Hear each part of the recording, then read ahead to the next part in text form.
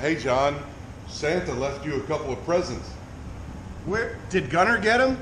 No, they're right behind you. Oh boy! What did I get? I don't know, it didn't poop on my floor, so I don't think it's a dog. That says snow sport. It's something for snow. Must be. A snow plow. Let's put it together. Yeah. Well, since you're trucked here, come on, let's get started. All right. Let me pop the hood. Just in case we have to open it up for some reason. And guess what? What? I'm going to use my brand new gift. So I'm going to put this thing on time lapse. They call it time warp, which is pretty cool. And we'll get started. All right, let's do it.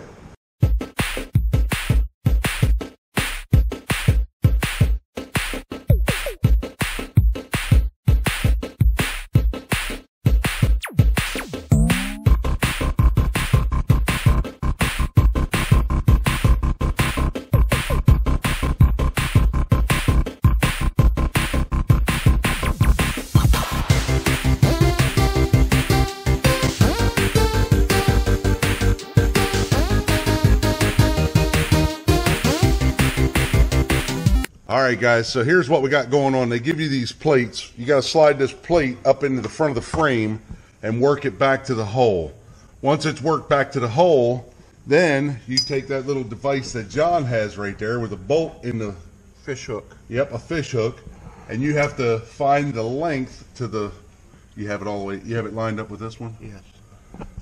And then you have to fish that little wire down through that hole. Once that wire comes through that hole, you pull that bolt in, and that bolt should look like this. I put all three of my nuts on because what's going to happen is we're going to have to lift this thing up. We'll take one of the nuts off, push it up, and then get that nut started, and then I'm just going to work the nut off from there. So I wanted to make sure that they couldn't pop up and fall inside, but there they are. They're all in place, all three of mine. How many are in place for you, John? I have one plate in place, but I can't get the fish wire through the hole. What you have to do is you kind of have to measure the fish wire to the front. I did. Okay. So there's where we're at. We still have the time lapse going. So you guys will see this in that time lapse as well. And See, this is where we're at.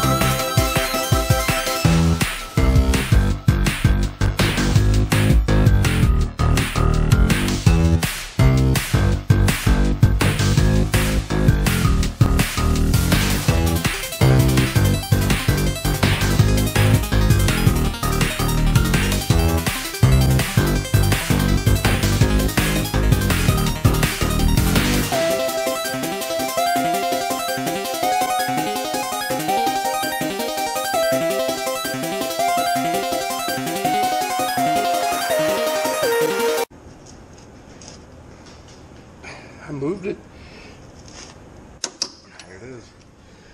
Gunk, gunk. All right, tell them what we did. I don't know. We did nothing. Rick fished the bolts through. Rick tightened up the nuts. Rick torqued everything to 110 pounds foot pressure.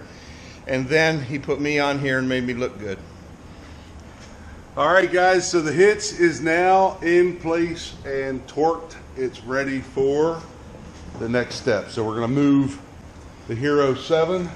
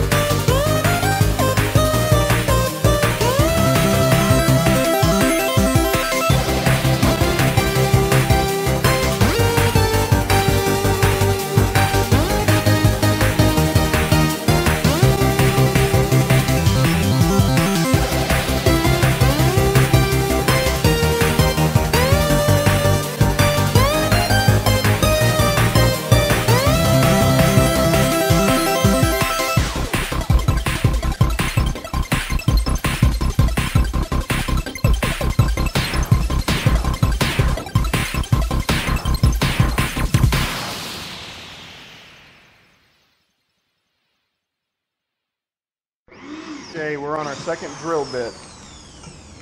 We've attached the handles, and now we're securing the rubber blade. Shouldn't say we, the master craftsman. And look, we do follow instructions.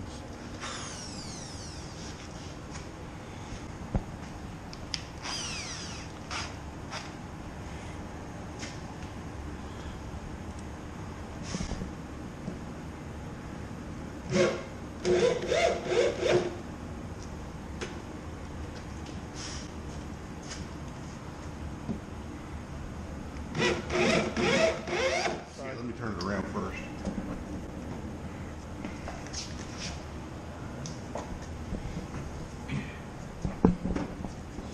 Ready? Yep. There we go. All right. So All right, now.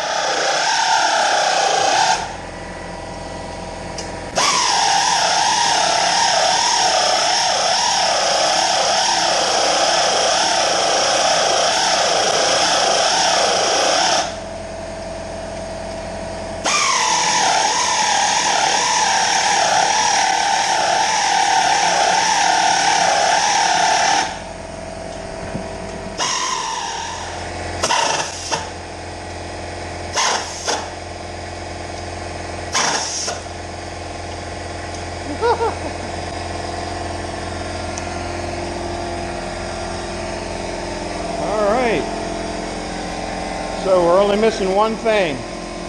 No. Nope, two things. Oh, You gonna put a sticker on it? I can. I gotta go in the house. Rick went ahead and put a receiver hitch on the front of the truck. With this pin out, the snow plow will swivel side to side based on the weight balance. You can put the pin in to lock it to the left or the right, and for travel, or just to push straight, put the pin in and it doesn't move. To raise and lower the snow plow, well, let me back up. After the interceptor was put in, we put the receiver bar up here, put the two handles on. This is 3 pieces, 2 aluminum, 1 hardened rubber, and 2 rubber end caps. So to get this to work, you lift this up, drop it up. Rusty, you kind of ruined me. Every time I see a license plate like that, I think of you. Guys, go check out Rusty Glove Box. He's on YouTube as well. Great channel, a lot of car stuff. On the inside. Oh, I got my foot. And then the pressure put from the ground to your handle pushes it forward.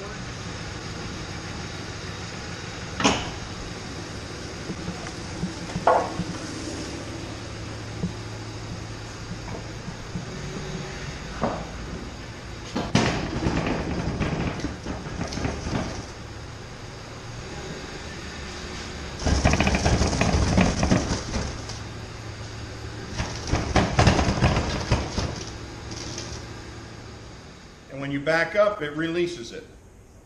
So then to raise it up, just lift it up, drop it in.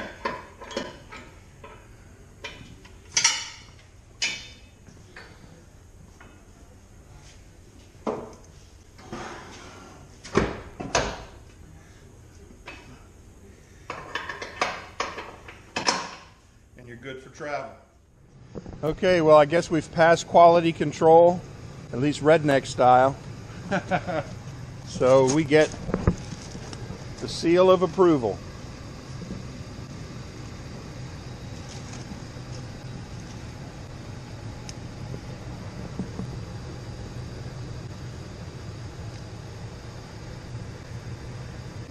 And I got at least 1 plow forward guarantee.